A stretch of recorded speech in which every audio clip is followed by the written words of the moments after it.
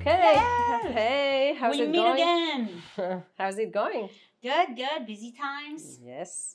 So today we'll talk about Amazon withholding your funds. Yes. So tell me about this phenomena. How does it work? Why does Amazon does that?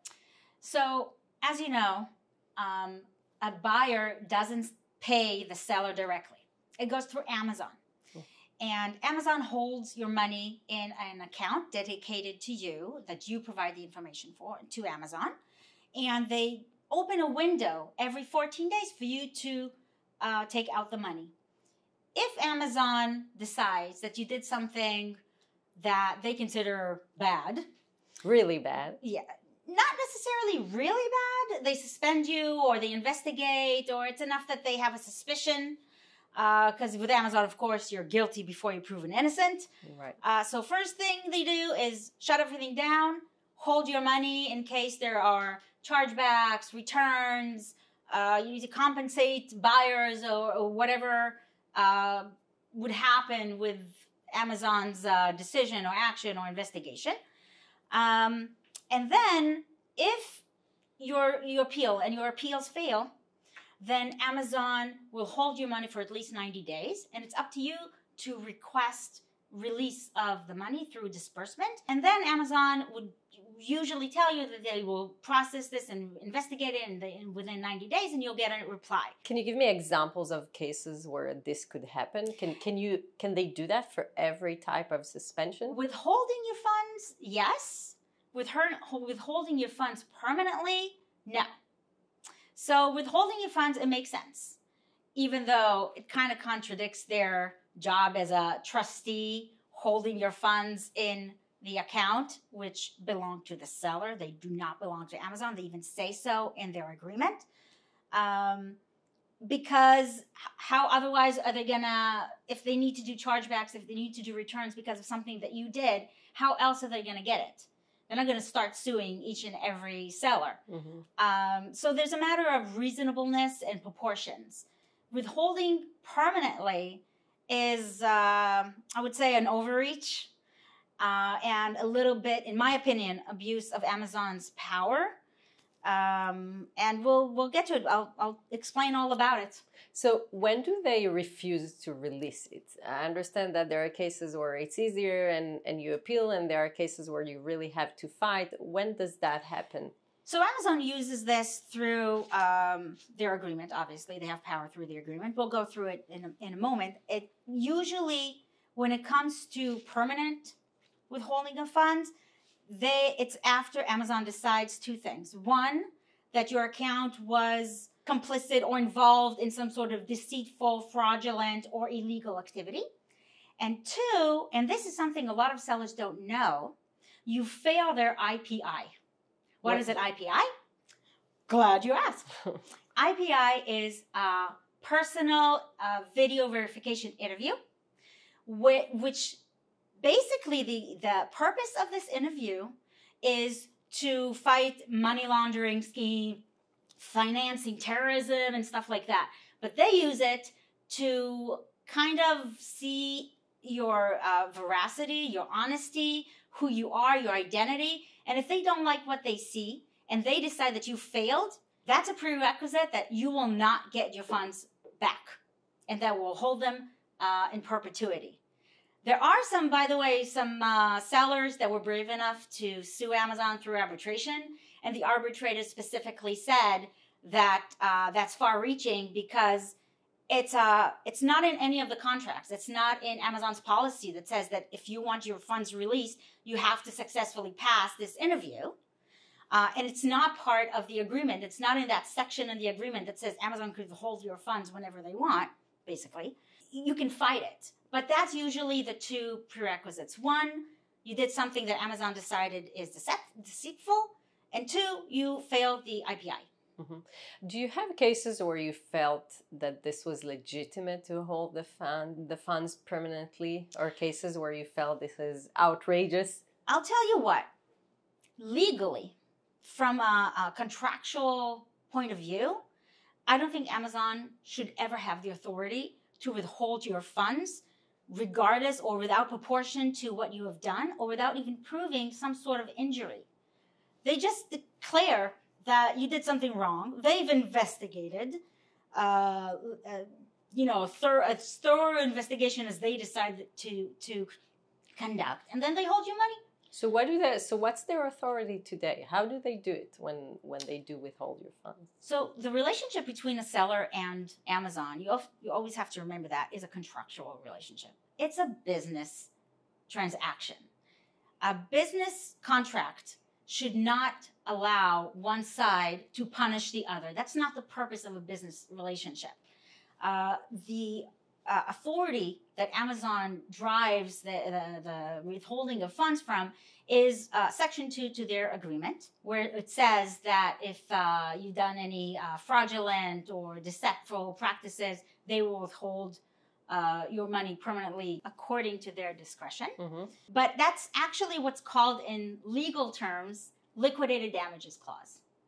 What is a liquidated damages? It's supposed to bring the offended party back to a point where, as if there is no breach of the contract. It's not supposed to be a metaphorical guillotine or scare the other party into compliance. That's not the purpose. If you don't trust the other party, don't enter into an agreement to begin with. No seller, here Amazon, listen to me, no seller enters into an agreement knowing that they intend to breach it. That's not why you enter into an agreement. You want to have a business relationship with Amazon. Mm-hmm. There's also this issue where the liquidated damages, according to the law and according to precedent, can't function as a punishment other than it's supposed to make sense because it's a business relationship.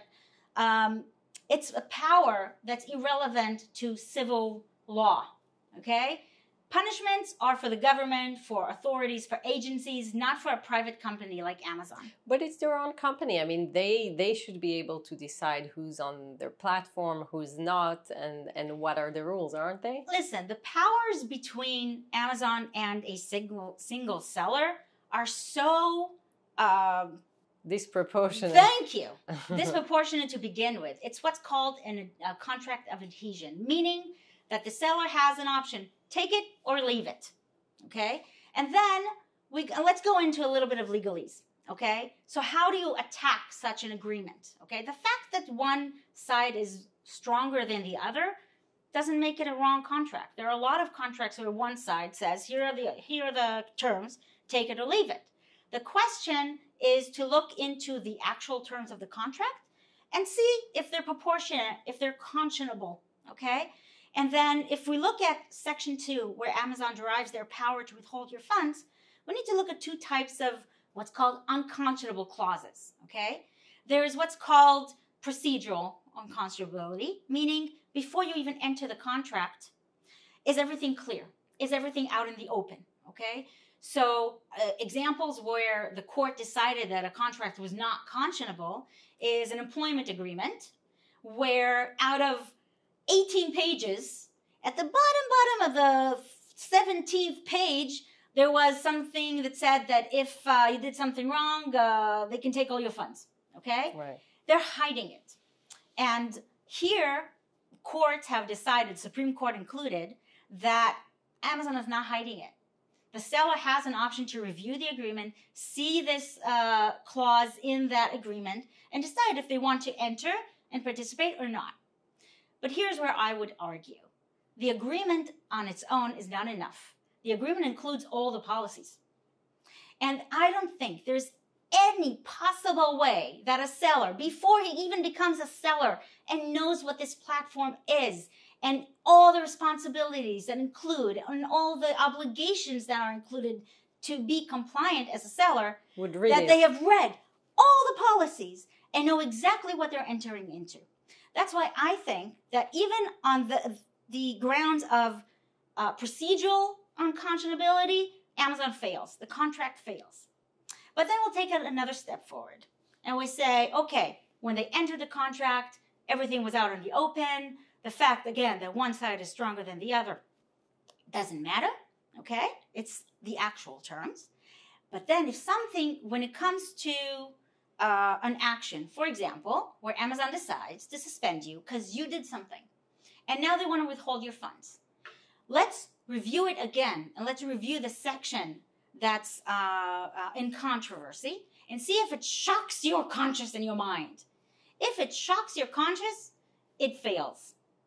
And there's a specific arbitrator that I have to quote because it definitely shocked his conscience. And one of the things that he shut down the contract and said that it wasn't enforceable was that Amazon decides, remember we said liquidated damages are need to be foreseeable, of the proportionate of the injury.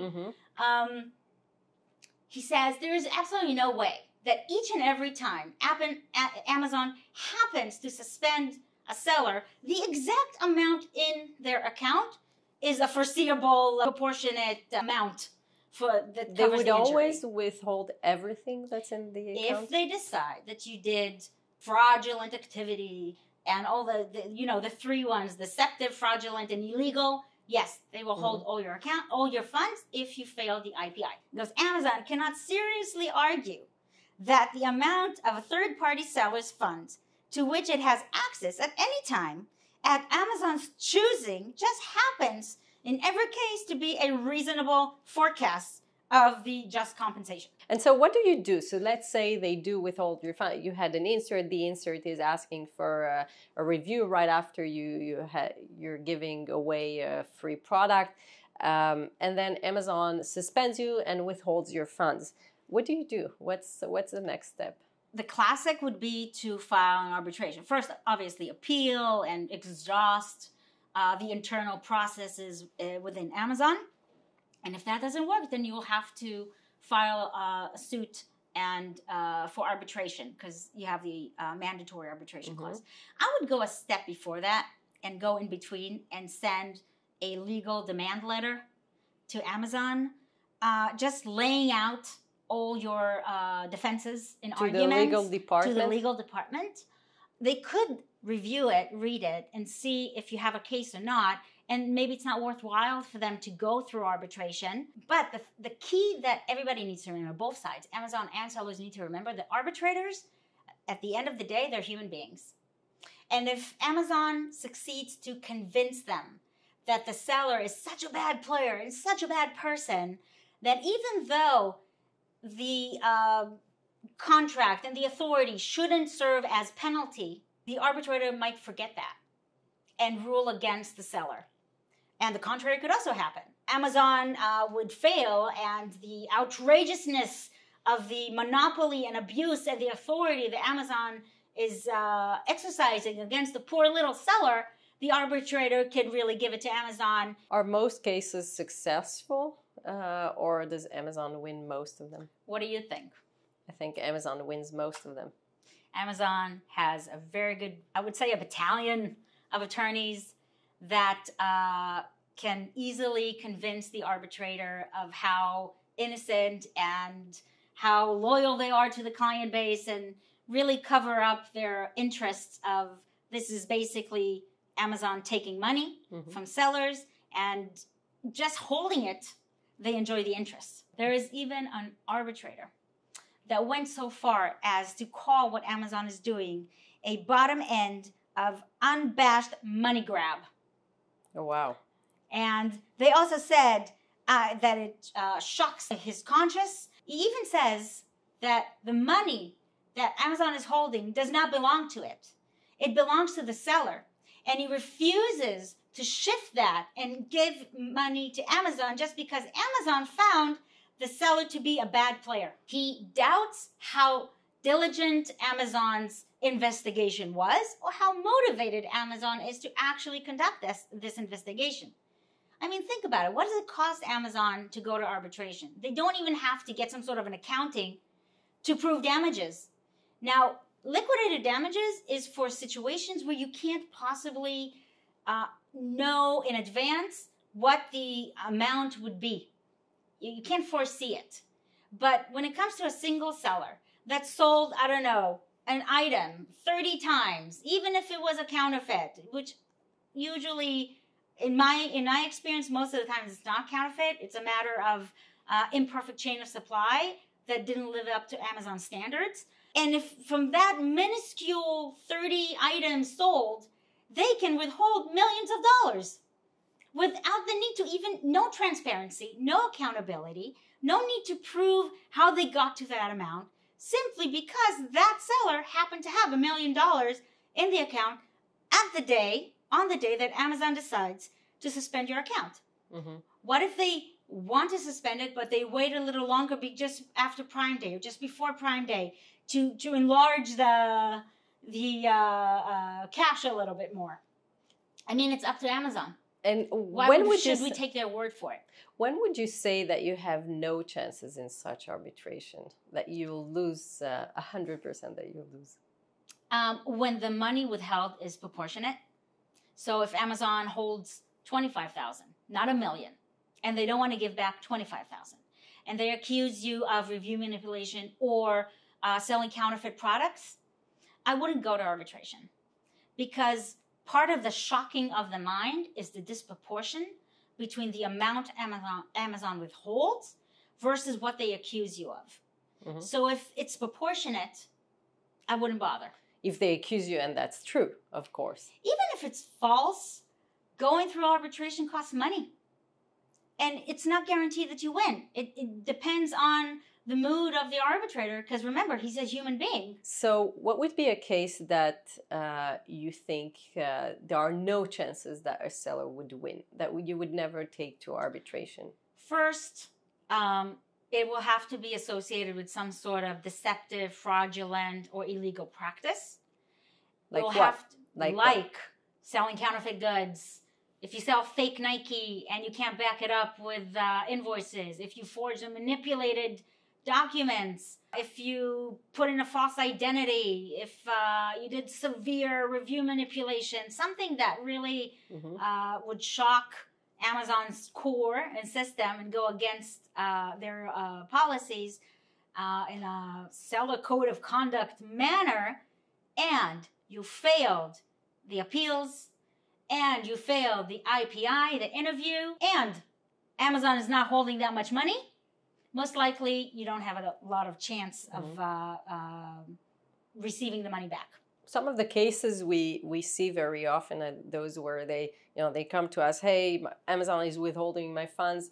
I don't have an invoice to show to Amazon. I have one, but I kind of, changed it a little bit, and I think Amazon knows. Are these the type of cases that wouldn't pass? I mean, is it okay for Amazon to withhold funds if you don't have invoices to show? I would say it's a matter of proportion. If you don't have invoices to show, but you sold 2 products, and Amazon is withholding $1 million, yeah, you got a fighting chance.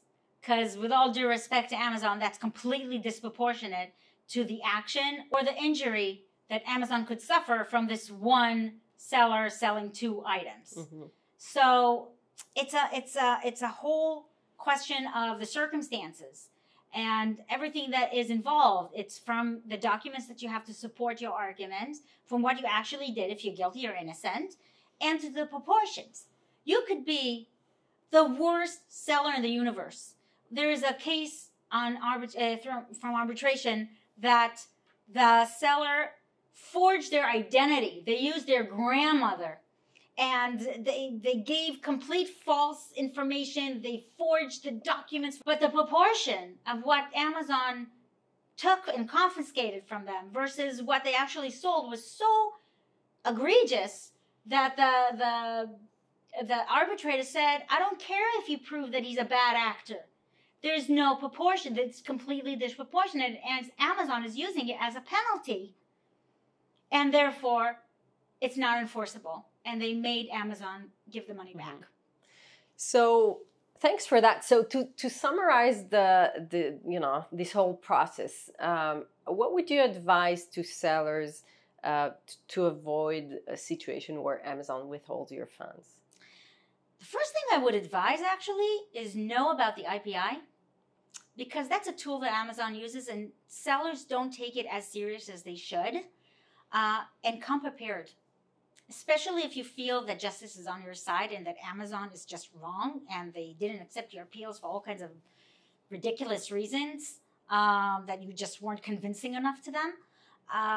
Do your homework, know your account inside and out, know your identity information, and be able to provide it to Amazon. And also, you know, Amazon does this trick that I've heard of. They call you at 1 o'clock in the morning for the IPI. Mm-hmm. Who could possibly be prepared at 1 o'clock in the morning? I don't care how good you are. I mean, just my hairdo wouldn't do. So try to coordinate a proper time with Amazon, but put the right emphasis on it. How does this interview look like? It's a video interview that Amazon gives you a schedule. They schedule with you. They're supposed to be available. Sometimes they just bail on you, and then you have to reschedule, and then they surprise you at 1 o'clock in the morning with a call. So, and what happens on the interview? They ask you to show your documents. They want to go over your identification. Sometimes they ask you for the chain of supply. They want to verify your supplier. They're basically looking to see that your story fits and that what you said you can back up. Even if you gave a plan of action and you put specific steps in that plan of action, they will interview you about those, the steps that you've done, and check that you really done them. One seller said that they had special training for staff, and then it turned out in the interview that they don't have a staff. They're a one-person show.